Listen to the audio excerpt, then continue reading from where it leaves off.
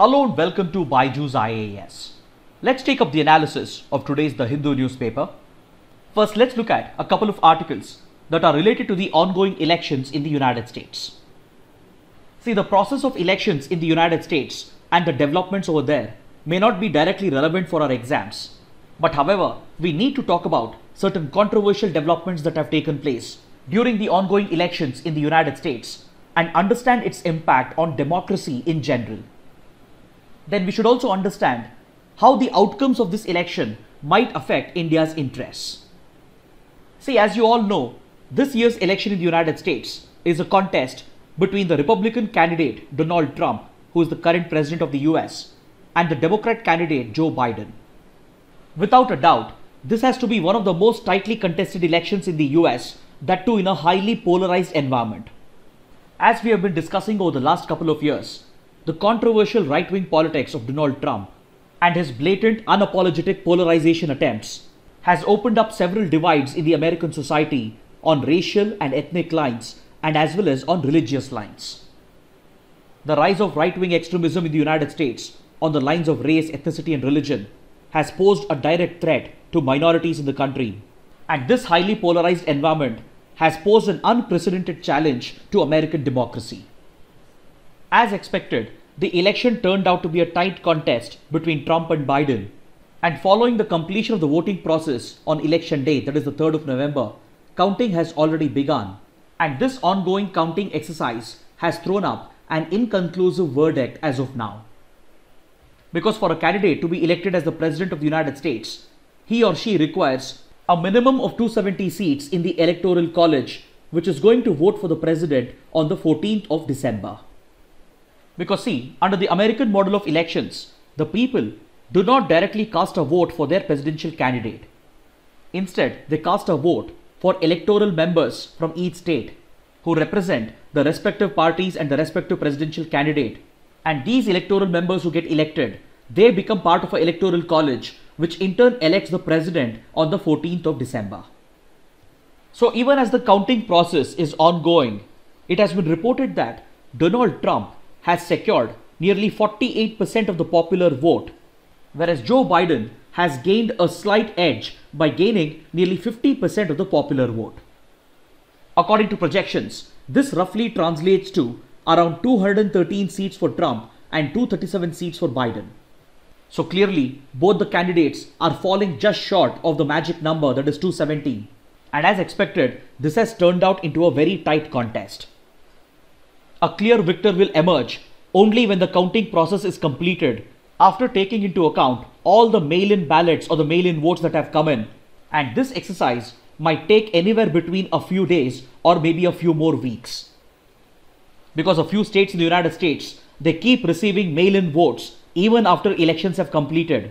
And counting all these mail-in votes is a time-consuming exercise, thereby delaying the results. In a regular one-sided election, this delay may not matter, but in such a tight contest, it leaves both the candidates hanging and leads to political uncertainty. In the midst of this unfolding drama, Donald Trump, being Donald Trump, has made a few highly controversial statements that has threatened the very foundation of American democracy. Even as the counting process is underway, and even as conclusive official results are yet to emerge, Donald Trump prematurely claimed victory for himself, and he even cast doubts on the electoral process by alleging fraud in the counting process. See, such statements coming from a serving president, that too in a mature democracy such as the United States, right in the middle of the counting process, is completely unacceptable, because it leads to the undermining of the democracy and it raises aspersions and doubts over the electoral process. In such a scenario where the results are not entirely clear, the best response of an ideal candidate would be to wait patiently for the official results to emerge. And he or she should refrain from making any such premature and controversial statements, which can be deemed to be highly irresponsible, because such statements leads to the undermining of the democracy and the elections. And the United States, being one of the world's oldest and largest democracies, has great responsibility to champion the cause of democracy. And this faith in the United States has been eroded as a result of Trump's controversial statements. The irony is that the United States has always positioned itself as a champion of democracy, and it has always preached democracy for other countries, and it has even tried to enforce democracy in other countries.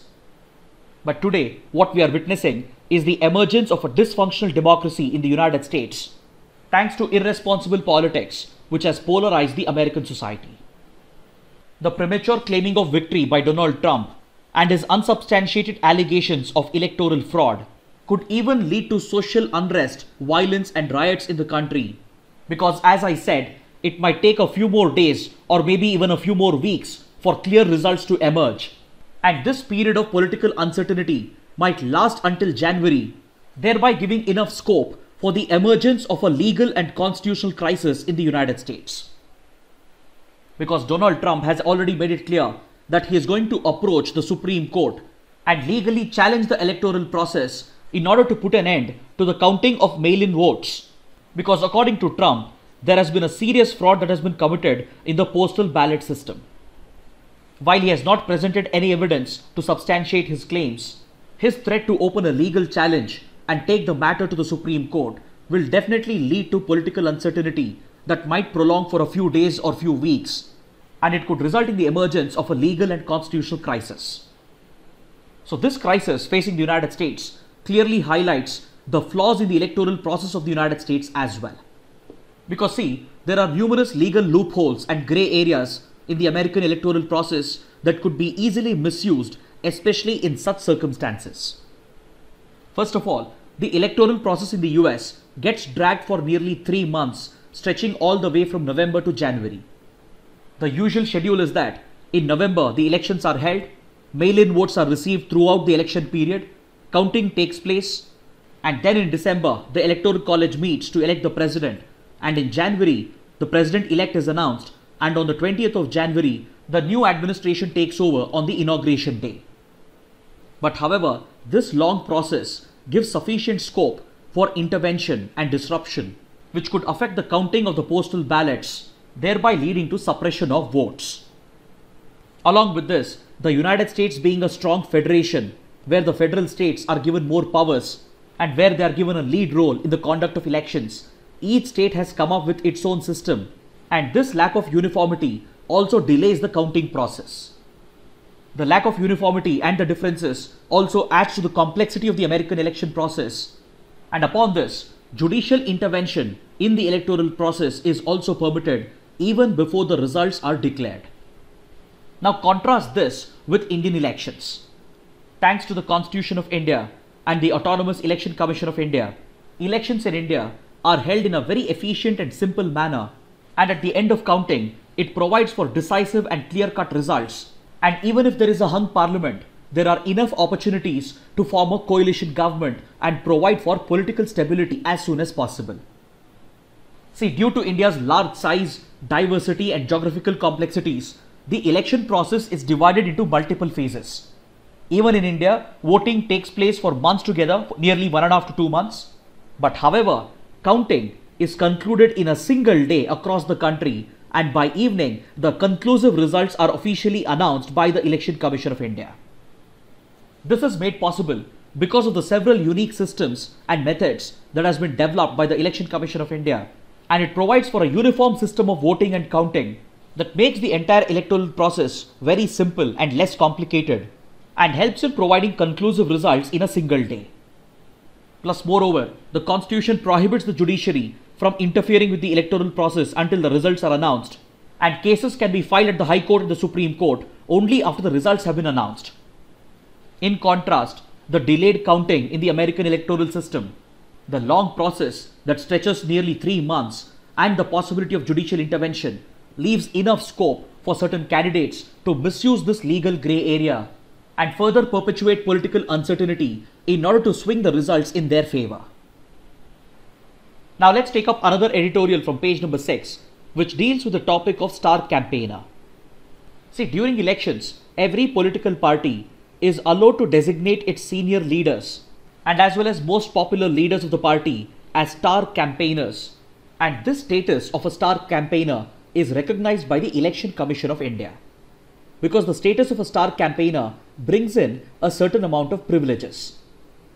These privileges that are extended to the star campaigner by the Election Commission of India are very useful for the political party in its campaign.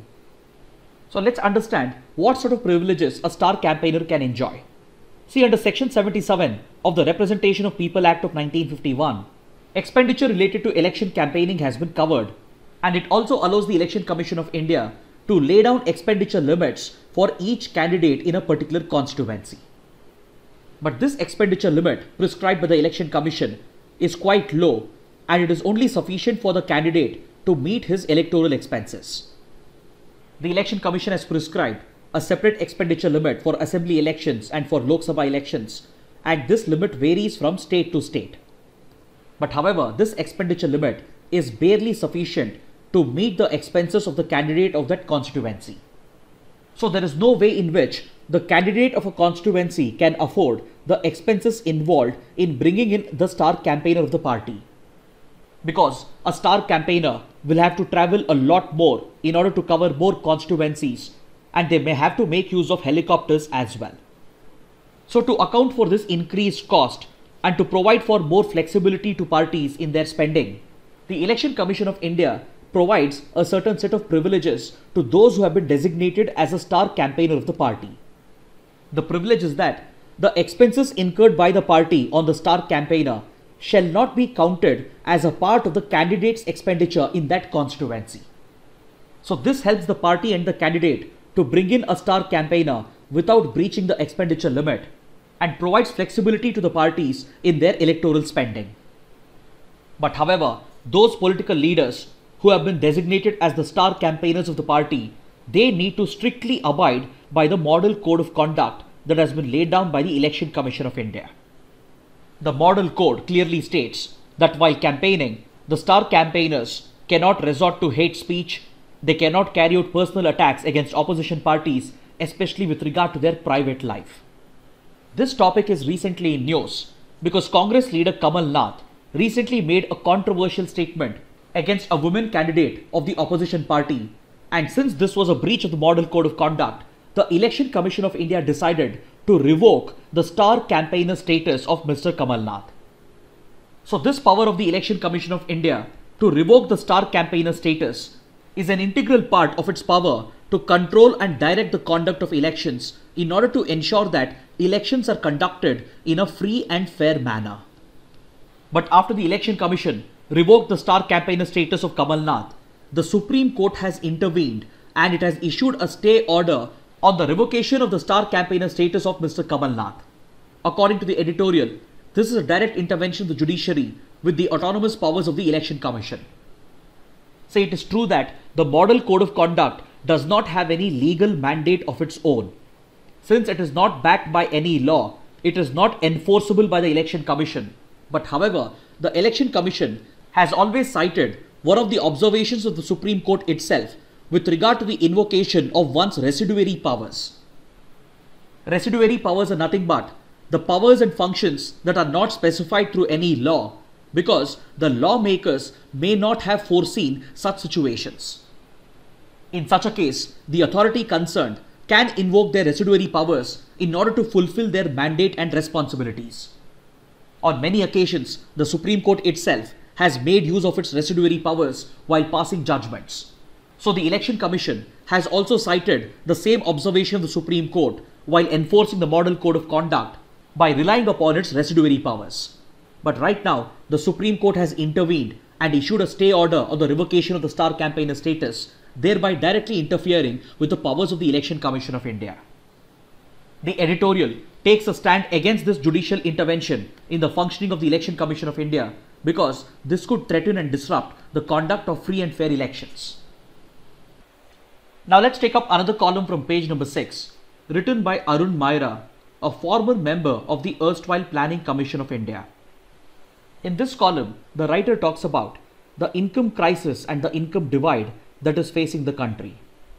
The writer argues that the income of a majority of people in the country falls in the low category.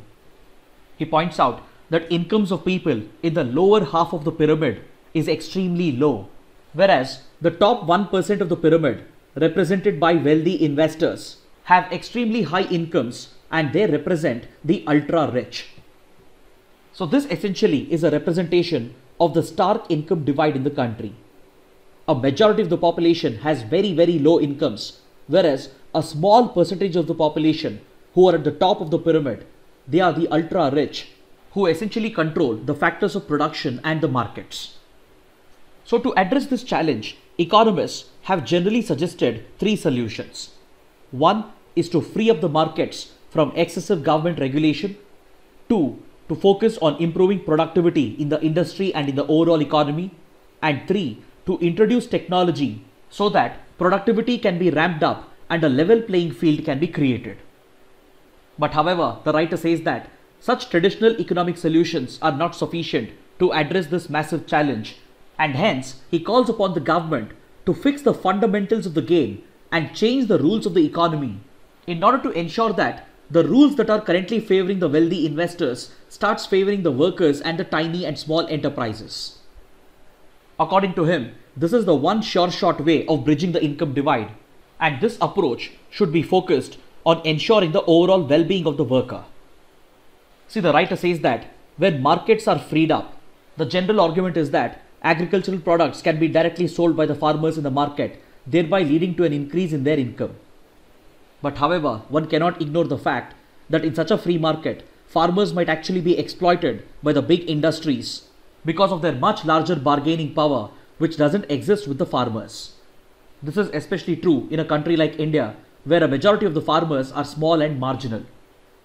Then similarly, it is argued that the labor sector has to be freed up in order to attract more investments.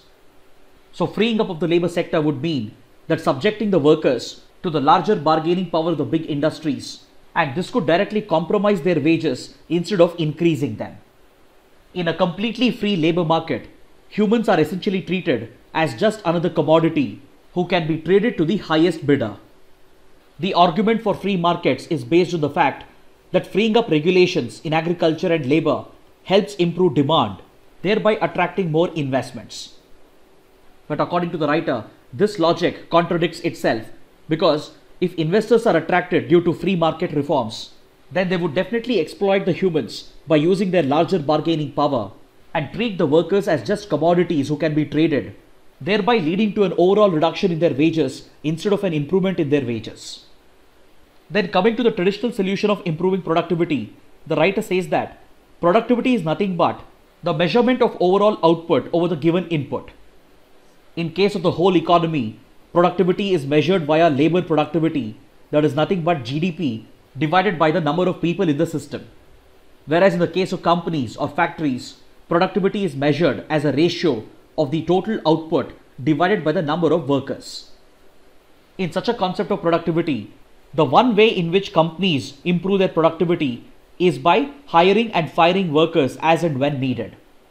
When the market conditions are right and when the company is looking to improve productivity, they might hire people. Similarly, when the market conditions are adverse, they might fire people at random, and hence it is said that companies tend to improve their productivity just by modifying the number of workers in the company instead of focusing on improving their output. According to the writer, this is a flawed methodology of measuring productivity, and hence he calls upon the industry and the government to make productivity a factor of capital. He says that productivity in a company should be measured as a ratio of the total output per unit of capital that is invested by the investor. In this case, the company would be motivated to bring in more capital so that more technology and more workers could be brought in order to improve the overall output of the company. But however, the writer cautions about the introduction of technology as well, because when technology is introduced, it usually tends to replace manpower, leading to a loss of jobs. See, introducing machines and modern technology is definitely capital intensive for the investors, but in most cases it is done to replace manpower and save the company's expenditure on salaries. So this approach doesn't increase the income of the workers. Instead, they might lose their jobs, and hence the writer calls for a radical shift in the approach towards reforms. He says that technology should be introduced not to replace the worker but to improve his skills, so that the worker and the machine combined can improve productivity of the industry and bring benefits to both the investors and as well as to the workers themselves. So the writer's basic argument is that any attempt to bridge the income divide should essentially focus on the worker, and both the government and the investor, they need to give this priority to the worker. Because when the government and the investors are investing in the worker, then it leads to an improvement in the skills of the worker, and in the long run, it improves the productivity of the economy and the company. This is a mutually win-win situation because improved skill set will also translate to higher income for the worker while bringing better productivity for the industry and the economy. Now let's take up the practice questions for today. Which of the following provisions can be found in the POCSO Act? POCSO stands for Protection of Children from Sexual Offences Act. So does it contain provisions to protect children from offences of sexual assault, stringent punishment for child pornography, safeguard the interests of the child at every stage of the judicial process by incorporating child-friendly mechanisms for reporting, recording of evidence, investigation, etc., explicitly prevent child marriages? Amongst the given statements, the fourth provision is not explicitly laid out in the POCSO Act, whereas the other three are contained in the legislation. Hence, option D would be the right answer. This question has been asked because on page number 1, we have an article where the POCSO Act finds a mention. According to this article, the Supreme Court is looking to constitute a special court where lawmakers can be tried separately for their alleged crimes. Now let's take up the next question. National Highway 306 or NH 306 is a critical highway for which states? The correct answer is option C, Assam and Mizoram. Please look at this map. Here you can find National Highway 306. It basically connects Silchar in Assam with key towns in Mizoram. This highway is considered to be the lifeline of Mizoram. This highway is frequently in news because of the ongoing dispute between Assam and Mizoram over their border issue. Now let's take up the next question. Which was the first language to be given the status of classical language of India? Was it Sanskrit, Tamil, Kannada or Telugu? The correct answer is option B, Tamil. See, the government accords the classical language status to a particular language based on its ability to fulfill a certain criteria. As per this criteria, the language should be of extraordinary antiquity and its earliest transcripts and inscriptions should date back to at least 1500 to 2000 years ago.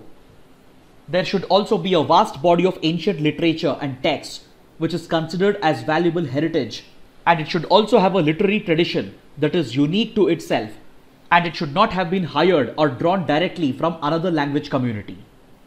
And since a classical language has to be distinct from modern language, there has to be a clear discontinuity in the different forms of the language that can be seen in that particular literature. So based on these criteria, in 2004, the Government of India accorded the classical language status to the language of Tamil. Then this was followed by Sanskrit in 2005, Kannada and Telugu in 2008, Malayalam in 2013 and Odia in 2014. This question has been asked because we have a column on page number 7 which evaluates whether linguistic nationalism is on the decline in the country. The article is particularly focused on linguistic nationalism and regionalism that is based on the Kannada language, and the writer goes on to suggest a few ways through which the rich heritage and culture of the Kannada language can be revived, which enjoys the classical status. Now let's take up the next question. Which of the following methods were adopted under the non-cooperation movement? Revival of Swadeshi, boycott of foreign goods, establishment of direct trade relations with friendly foreign countries, boycott of the councils. All the four are correct. Option D is the right answer. This question has been asked because the 100 years ago article on page number 7 makes a reference to the non-cooperation movement. See, the non-cooperation movement was launched by Mahatma Gandhi as a direct response to the Rowlatt Act in coordination with the Khilafat movement that had taken root.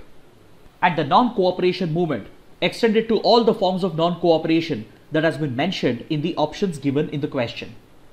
Now let's take up the next question. Which of the following statements are correct? The CBI automatically enjoys country-wide jurisdiction to investigate cases. This statement is clearly incorrect because the CBI does not automatically enjoy country-wide jurisdiction.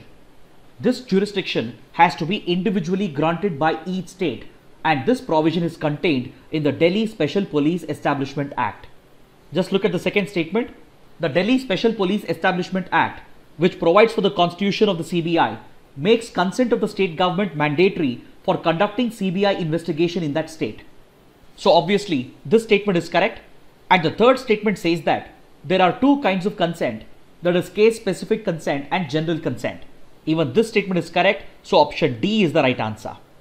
This question has been asked because according to this article on page number 8, Kerala has also withdrawn general consent given to the CBI. Now let's take up the next question. Which of the following statements are correct? The National Defence College in New Delhi provides training only for military officers. It admits officers only from the Indian Armed Forces. Both the statements are incorrect. Option D is the right answer. See, the National Defence College in New Delhi provides training, especially in strategic courses and on issues related to international relations and national security, to not just military officers but also to civil servants, especially to those who are above the rank of joint secretaries. And it also provides training and courses not just to Indian soldiers and Indian civil servants but also to foreign officers from friendly countries. Now let's take up the next question. Which of the following statements are correct with regard to the Nurturing Neighborhoods Challenge? It aims to develop and implement initiatives to improve the quality of life in cities for young children, caregivers and families. It will be open for 100 smart cities, cities with population of more than 5 lakh, and as well as for state and union territory capitals. It is implemented by the Union Ministry for Housing and Urban Affairs. All the three statements are correct. Option C is the right answer. This question has been asked because the Nurturing Neighborhoods Challenge has been mentioned in an article on page number 9. Now let's take up the next question. Which of the following statements are correct? The only country to have signed, ratified and later withdrawn from the Paris Agreement is the United States. Article 28 of the agreement enables parties to withdraw from the agreement. Both the statements are correct. Option C is the right answer. See, Article 28 of the Paris Agreement provides the withdrawal process from the agreement. According to this agreement, once a country has signed and ratified the agreement, it has to remain in force for at least 3 years, and during this period, a country cannot issue a withdrawal notice. After 3 years of operation of the Paris Agreement, the country has the right to withdraw from it by issuing a notice, and once the withdrawal notice is issued, the entire withdrawal process will take 1 more year. So basically, under the Paris Agreement, a country which has signed and ratified the agreement is bound to implement it for at least 4 years. Another way in which a country withdraws from the Paris Agreement is by withdrawing itself from the Climate Change Convention itself. Because see, the Paris Agreement has been worked out under the Climate Change Convention, and hence when a country withdraws from the Climate Change Convention, it can automatically withdraw from the Paris Agreement as well.